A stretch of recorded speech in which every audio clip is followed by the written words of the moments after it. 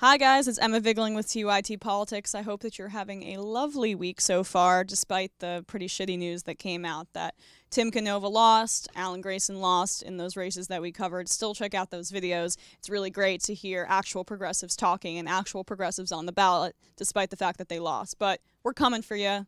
They'll be on the ballot, I'm sure, again in 2018. So just stay involved, keep it up. We can't have these Democratic establishment hacks like Nancy Pelosi, who I'm about to talk about, continue to run our country. They aren't in touch with the grassroots of the country, of the base of the American people, as is so obvious in these recent Guccifer 2.0 leaks. If you guys recall, Guccifer 2.0 was the apparently Russian hacker. That's what the Democratic establishment is saying, because obviously Hillary Clinton is so feared by the Russian government that she has to be taken down by Russian hackers. It's dumb. I don't really know if it's true. It doesn't really matter if it's true because Guccifer 2.0 has provided us with a variety of juicy information about the Democratic establishment, one that we wouldn't get through the mainstream media, and one that the mainstream media isn't reporting on, but we will be reporting on it, of course.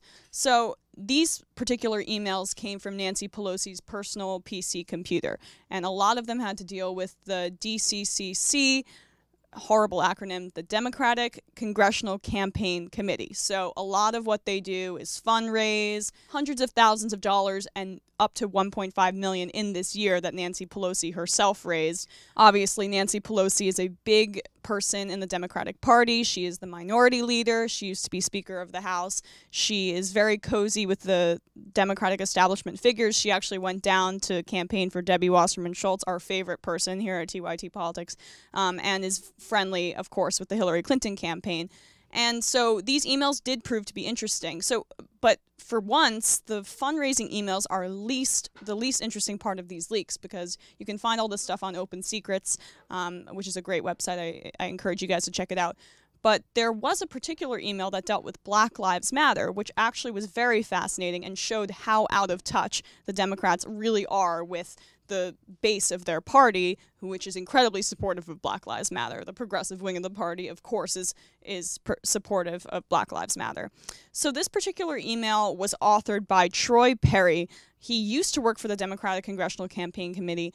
Now he works for Hillary Clinton. So there's two things you can take from that. One, there's a massive revolving door between the Democratic Congressional Campaign Committee and the Hillary Clinton campaign. She is the Democratic establishment epitomized, and this guy did go to work for Hillary Clinton, despite the fact that she has a large African-American base, and he seems to be very out of touch with what Black Lives Matter is actually about. So I'm going to read to you guys this email. This was from November 19th, 2015, entitled Black Lives Matter Movement, Internal Use Only. So obviously they didn't want this to get out. They say in bold multiple times that they don't want this to get out. So I'll just read pretty much verbatim the email. Presidential candidates have struggled to respond to tactics of the Black Lives Matter movement. Yeah, that's kind of an understatement. The tactics, first of all.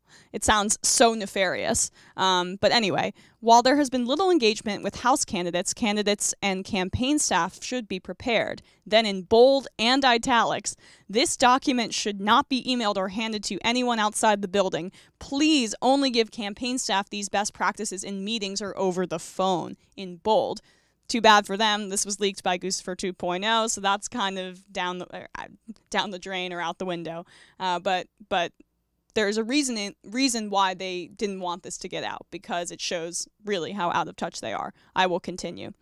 Background. What does Black Lives Matter want? Kind of self-explanatory in the title. They want their lives to matter, but I digress. Radical movement, they call it. To end anti-black racism, in quotes. Why do you need this to be spelled out for you? It's in the title, Black Lives Matter. Also, they call it radical, as if the idea of wanting Black lives to matter in the eyes of the government is radical. And apparently, the Democratic Party is supposed to be the champion for black people in this country, yet they're calling the movement that just wants the very existence of black people to be recognized by the state and their right to life, and for them not to get shot by police officers at an exorbitant high rate. They think that's radical. So apparently that's what the Democratic Congressional Campaign Committee believes, and they needed a memo sent out throughout the Democratic establishment to tell them that particular obvious fact, a fact that's obvious to anybody who's actually progressive. And that's the point. The Democrats aren't progressive. So I'll continue. Criminal justice system reform, sentencing reform, ending the prison industrial complex, police reform, referring to hiring, training, and unfair policing tactics. An end to police brutality, the killings of unarmed African Americans. Yep. Black Lives Matter. Remember, that's what the title is. The impetus of the movement being the acquittal of George Zimmerman. Sure. Collect data on police shootings, demilitarization of police. And then they refer to the tactics that they need to deal with Black Lives Matter, because you're not actually representing them. That just means that you're dealing with them. If approached by Black Lives Matter activists, campaign staff should offer to meet with local activists. Invited Black Lives Matter attendees should be limited. Please aim for personal or small group meetings, meaning we'll appease them, but we don't want it to get out that we're directly appeasing them, or we don't want to do anything that would actually end the suffering of Black people at the hands of police. They just want to keep it on the down low, make sure that you quell their fears and make sure that you pretend like you're listening to them, but make sure it's behind closed doors and in small meetings so they don't cause a ruckus and put it on the internet or something like that. Oy. And that's actually, if you recall, what Hillary Clinton did. Bernie Sanders, when he was stormed by Black Lives Matter activists on the stage, kind of let her have the podium for a little bit and didn't really pay it any mind, didn't listen to this kind of memo. But Hillary Clinton had a closed-door fundraiser where a Black Lives Matter protester paid to get in, much like Jordan and I did last week with Debbie Wasserman Schultz's event. But we didn't do any protests. That's this Black Lives Matter activist did, and was quickly kicked out by Hillary Clinton's people. So it seems like their beliefs system is very consistent with this particular memo. And this staffer who wrote this memo now works for the Hillary Clinton campaign. Go figure. So the bullet points that they say you have to use to deal with Black Lives Matter activists is listen to their concerns. Don't offer support for concrete policy positions. So obviously, it's frustrating because, of course, Black Americans don't want to go to the Republican Party. They're obviously worse. We're not saying that the Democrats are better. The Democrats are at least listening to them or pretending to listen to them. But because they're so concerned primarily with raising money and with promoting particular policies and just getting elected, they take for granted that the fact that they have such an overwhelming amount of support from Black people and from Black voters. So they don't really say, we're going to do anything to help you. They basically just say, let's appease them. Let's put them in a closed room.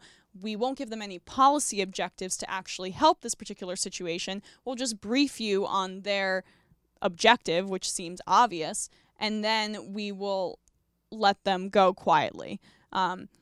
They just don't want bad optics. That was the purpose of this memo. Listen to their concerns, quell them, make sure that they're happy in this particular moment, but don't give them any concrete policy, because we already have the Black vote locked up. We don't really need to worry about them right now.